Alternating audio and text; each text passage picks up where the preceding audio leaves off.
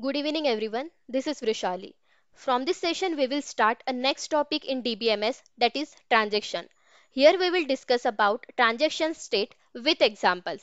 I have mentioned complete database management system playlist link in below description box. So let's start the session. In this channel, you will get a complete point-wise easy explanation with practical demo and question bank of following subject. So please like and share these videos with your friends and subscribe the channel. So you will get the notification regarding my new coming videos. Now, the first topic is what exactly transaction.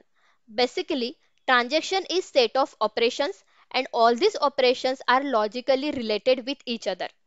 In another language, transaction is a single logical unit of work and which perform different set of operations and all these operations are logically related with each other. So these are the some definitions about transactions. Okay. Now let's see some examples of transactions. The first example related to the money transfer. You can transfer money from one account to another account, right? Means one complete process is there which is called as transaction. The second is login system.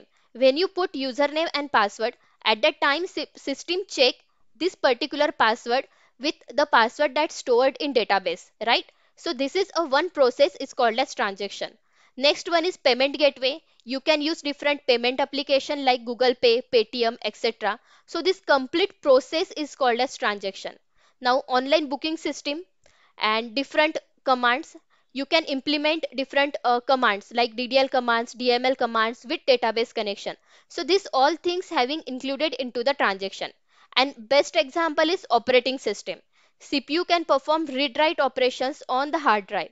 So these all are the examples of transactions. Next. Now here first we discuss operations in transaction. There are two main operations in transaction. First one is read operation, second one is write operation. So read operation exactly means read the data from the database. When CPU read the data from the database, okay, and this data stored into the main memory, which is called as read operation. See here, this is your main memory, this is your disk, and main memory read the data from disk, that is 5000 A as it is. The next one is write operation. Write operation means write the updated data into the database. Okay. See here in this example, main memory and hard disk. Main memory first read the data from this database, that is 5000 to 7000, and after that write the data. Write data means updated the data. So they updated data as 7000, and after that the 7000 stored into the disk, right? So this is a simply read and write operation. Read data from database and write data from data up to the database, right? Next. Now, these are the some transaction state diagram. Okay. In your exam, this is one of the most important question. Now, there are total 6 transaction state. That is active state, partial committed state and terminated state. So this thing is called as consistent database. Next thing is active state, failed state, aborted state and terminated state. So this thing is called as particular aborted process, okay, or fail process. So these are the total 6 transaction states have there. We will discuss all the state with examples. Now the first state is active state. This is the first state in your life cycle of transaction. So active state simply means instructions are ready for execution purpose or instructions are getting executed, right? See here in this example.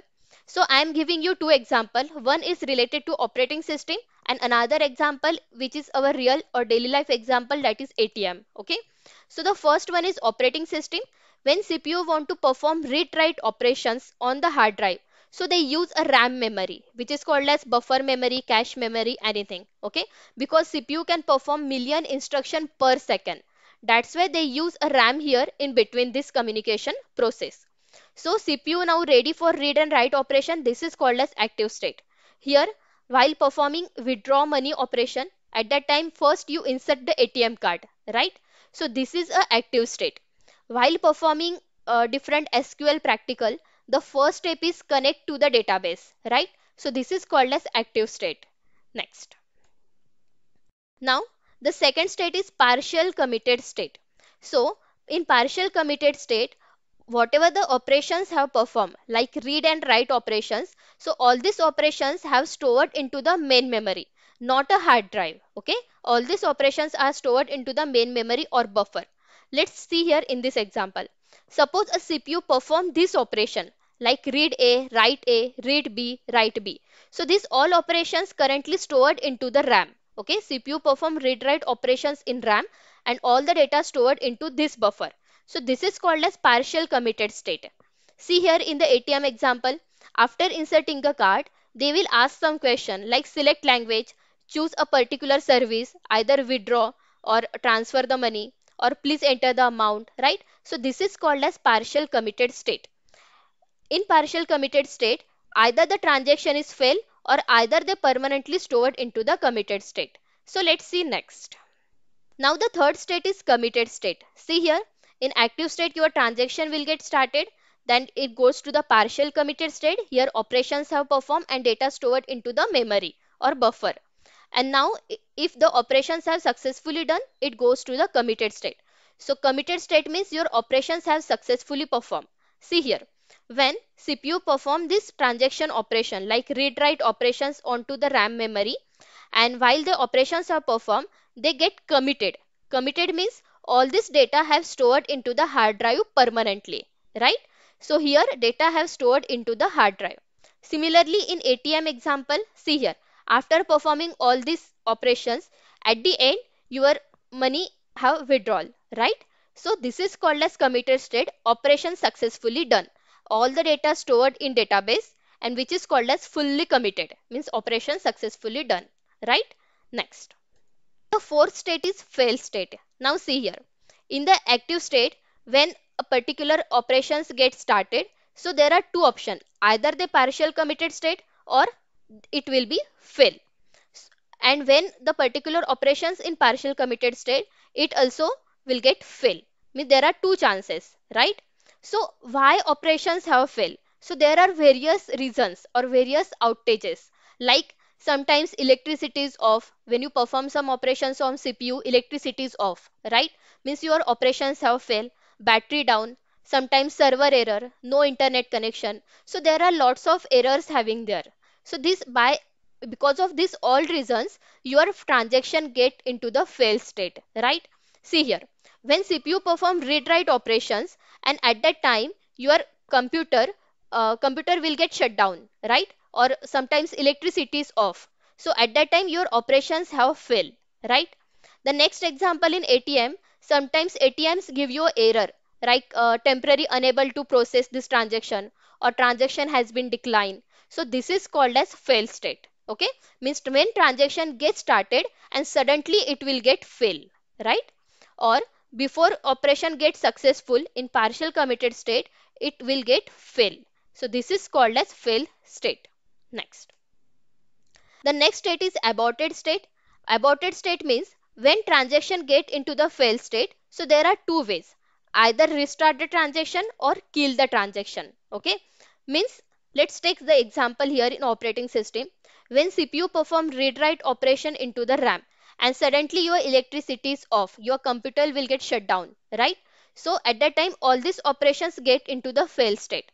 And when electricity is on, when your computer have started, so at that time this operations is take as it is, which is in this particular state, that take as it is. Okay, that is restart the transaction, or otherwise they kill the transaction, means again they will start the transaction from the first step, from the active state. Okay, there are two ways or two reasons having there. So this is called as aborted state. Now in ATM, suppose your transaction will get fail, there is an option like cancel button, right? Or otherwise you need to again insert your card, again perform the operation. So this is called as aborted state. Okay. So after the transaction has rolled back completely, it enters into the aborted state. Rollback means undo operation. So in aborted state, it will get into the terminated state. Next. Now the last step is terminated state. This is the last state in life cycle of transaction. So terminated state means finally every operations have performed. Either it is partial committed, goes to the committed state, operations have successful and it get into the terminated state. And another option is your operation have failed or aborted and it will get into the terminated state. Two options have there, right? Now just see here in this example, in this ATM example, when you withdraw money it will ask at the end, would you like to receive yes or no? And after performing this operation, again some new persons will come and new persons have performed the transaction, right? Means uh, all the other services it will get end. Okay, means it gives to the another person or another process. Now see here, suppose CPU perform read write operation here. After committed, all the data stored into the hard disk. Now CPU is ready for performing another operation. So this is called as terminated state. Clear? Next. And this is just a revision about your transaction state. First is your active state. Transaction have started. So there are two options. It will get into the partial committed state. They perform the read write operations, and after that they permanently store the data into the hard disk. That is a committed state, operation successful, and it will get into the terminated state. Means operation end and they perform the new operation. Old transaction successfully completed. Another thing is active state, and because of some reason your transaction have failed, then it will get into the aborted state. Either they roll back the transaction or kill the transaction, and it will get into the terminated state, and again it perform the first step next, right? So this is a transaction state diagram. This is all about transaction state. In next session we will discuss about acid properties. Thank you. Keep learning.